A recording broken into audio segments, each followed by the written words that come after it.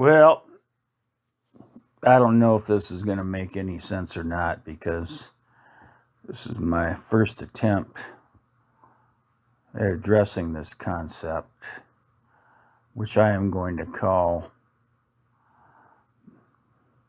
the hope for parallel minds. I think that's probably the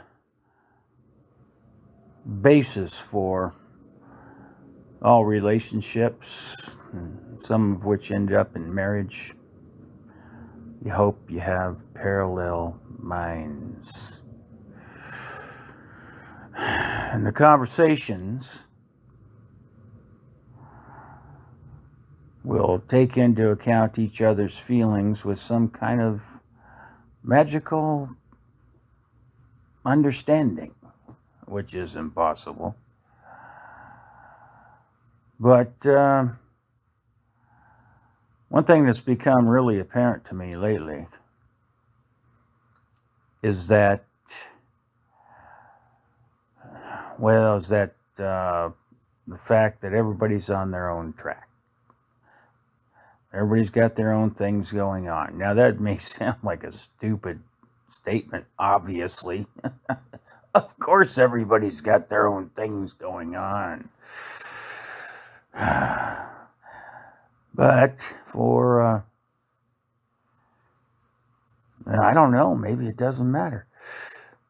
But I think we all have this concept of, I'm going to find somebody who really understands me, and I'm going to be able to talk, and they're going to be able to relate, and we're going to be on the same wavelength, and we're going to go forward together and conquer the world. Oh, fuck that. That ain't happening. You know, I mean, I don't know what the divorce rate is. I know it's big. And I'll tell you exactly how big it would be if people didn't feel financially trapped in relationships. It would be 100%. If it's 50% now, I mean, maybe, and I don't know what kind of people actually, this seems like an unlikely thing that two people would ever get together, and how boring would that be? I mean, you do want a little bit of conflict and a little bit of argument and a little bit of back and forth, but you don't want someone who's just pretending to listen to you and thinking their own stuff and just waiting to, I gotta go. See you later. And so I've had a number of male friends come to me, not come to me, but just not like, they're not coming to ask me advice, but I've just interacted with them. And, they're on that precipice, should I pull the plug? She's annoying the shit out of me. I just can't stand her anymore. And,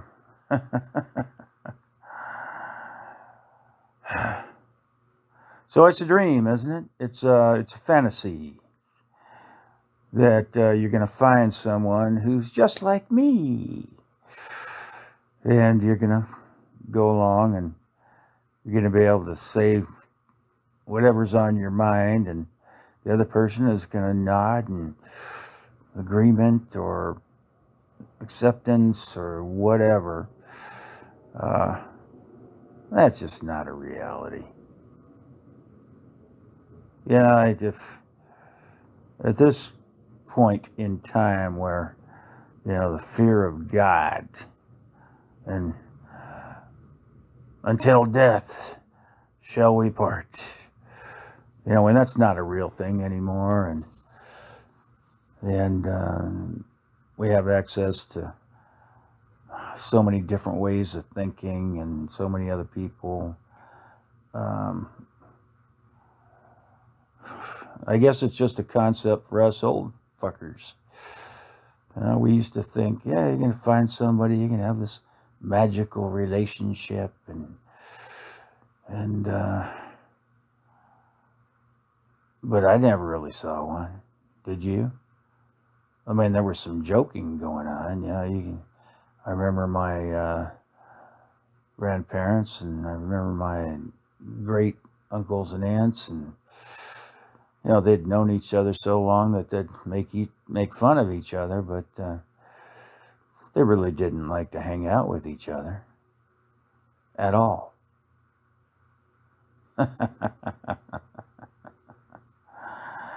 And I don't think that's a unique situation. So, whatever. I've never been married, and I've never managed to have a long-term relationship. Not very long anyway. So, yeah, what a bummer. The whole concept of, and you have to wonder, the whole concept of hope for meaningful relationships. And you have to wonder, who the hell thought this shit up? That you could find, you could take the glass slipper and put it on Cinderella and, oh, forevermore. Ooh. So, it's a natural disappointment. And I don't know if anybody ever accepts that it's just not possible. And I guess we all hang on to those, whatever they are, the 1 or 2% or 3% that look like they're still in love and getting along and so on and so forth. We hang on to that and think, well, that's what we should be doing. But there's something wrong with my wife or my husband, so we can't do that. But that's what should be happening. Oh, fuck. I'm going to bet those people are faking it. They're faking it. I mean, take a look at that movie on Golden Pond. Yeah, I don't think it's so much that you fall in love. I mean, wonderful movie. Katharine Hepburn and Henry Fonda and Jane Fonda. And so Katharine Hepburn, Henry Fonda are the old cranky couple, and they don't really have any kind of interaction other than just, griping at each other. But that's probably the way it goes. And they seem to be in love in a weird way. And so then you have to start adjusting those well, what is love? Love is, maybe we need to change the spelling. It's like TOLERANCE.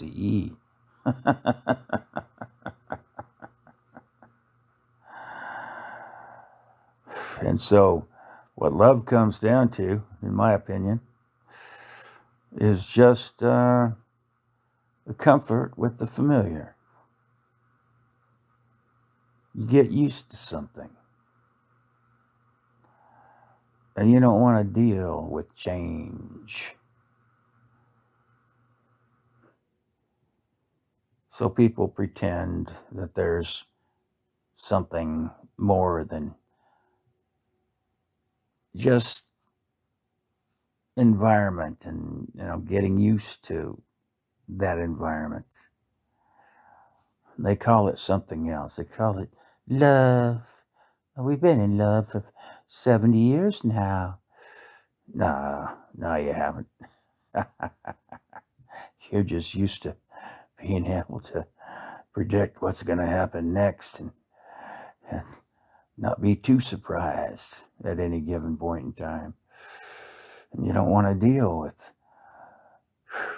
something new or unexpected, which were the exciting things when we were young, right? I mean, and then at some point that shift hits. Some shift in your mind. You go from needing to experience new things to immediately needing to not experience new things. What a mess. What a mess. I was just looking at this tonight on the internet.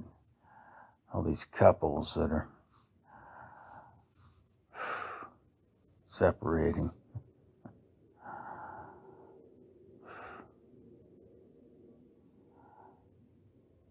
I guess that's it's a hard reality to come to. You know, you realize that at my age, surely, I am never going to have a relationship with someone that is anything like that possibility of a relationship that we imagined all our lives. At this age, it's going to be, okay, let's see if we can do something together and not get sick of each other. Maybe we can, well, let's go to the gym. Let's go to the gym and you go do some yoga and I'm going to go swim and then we'll, and then after that, we'll, shower up and get back together and we'll go to Starbucks and order coffee together and sit there and we'll have, a couple of minutes conversation. What'd you do in yoga today? Oh, well, blah, blah, blah, blah. How was the swim? Blah, blah, blah, blah.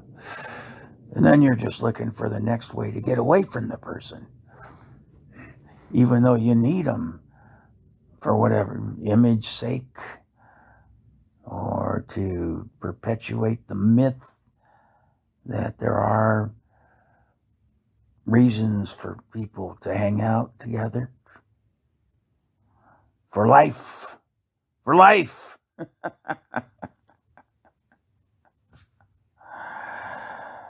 Oh, boy.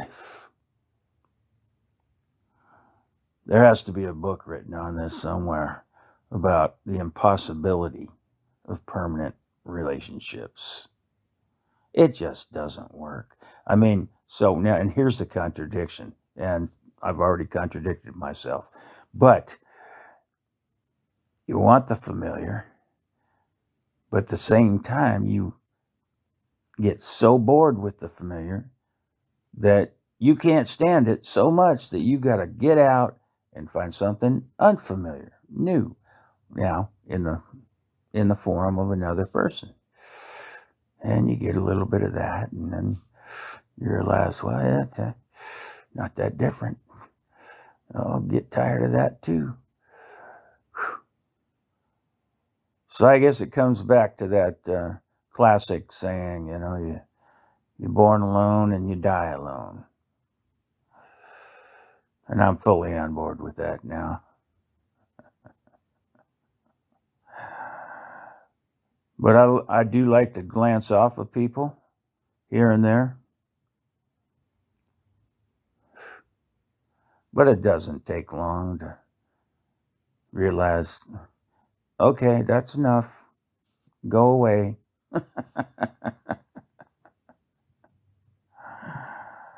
And I think if most people were honest with themselves,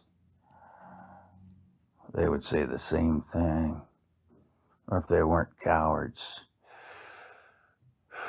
or if they weren't financially intertwined, or if they weren't whatever. But maybe here's the golden, what do I want to say? The optimistic outcome of all this, or the, what do you call it? The saving grace? If we all notice this, if we all were to somehow recognize this, acknowledge this fact, maybe we'd be better off together for maybe a little longer than normal. Yeah, you get together with a friend, you go, hey, we're going to get tired of each other here pretty soon, but let's see how long we can make it last.